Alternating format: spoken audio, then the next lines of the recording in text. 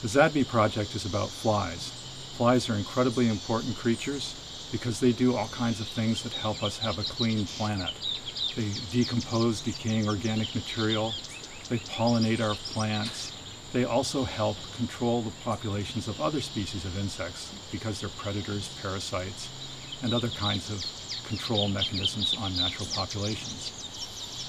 We wanted to do a project where we studied all the species of flies at a single site in the tropics.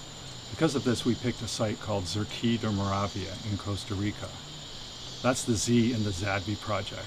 The rest of it is all Diptera biodiversity inventory. Diptera, of course, are the flies, the two-winged insects. The reason we want to do this is because most biodiversity studies are done by estimating. That is, people get a small group of insects and they extrapolate up, or they make guesses based on the samples they've taken. We're doing it the hard way. We're going in and trying to find every species of fly that's present at our site. In order to do this, we have an international group of collaborators from over 40 countries working on the project. We've also partnered with the Costa Rican INBIO, the Instituto Nacional de Biodiversidad, which allows us to work with the in-country partners.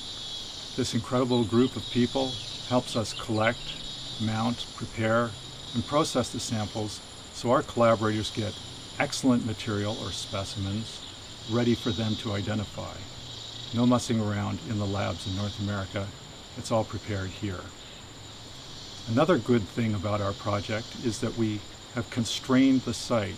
That is, we're just looking at a small place, about 3 football fields worth of forest. Now that may not sound like much, but down here in the tropics, that's a lot of land, and that's a lot of biodiversity. We expect to find about 3,000 or more species of flies at this site, which is an incredible number. But we're not going to be stuck at that 3,000 species. That's just our early estimate. It could go much, much higher. That's the reason we're doing this research, to find out really how many species can inhabit a small area of Costa Rica.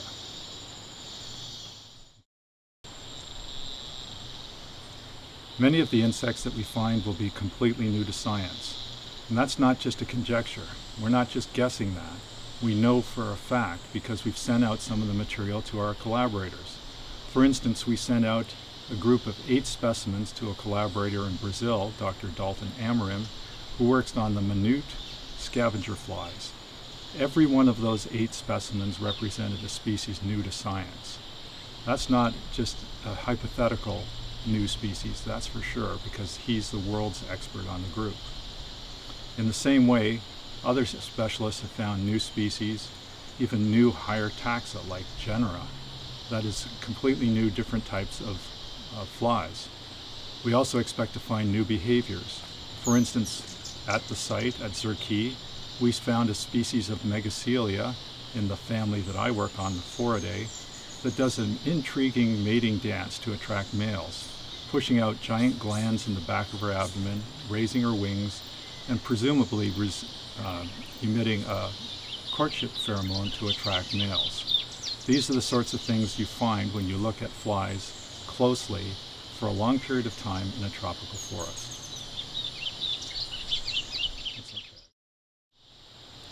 Some people might ask, why study flies in a tropical forest? The answer, of course, is flies are incredibly important creatures that do all kinds of ecosystem services for us.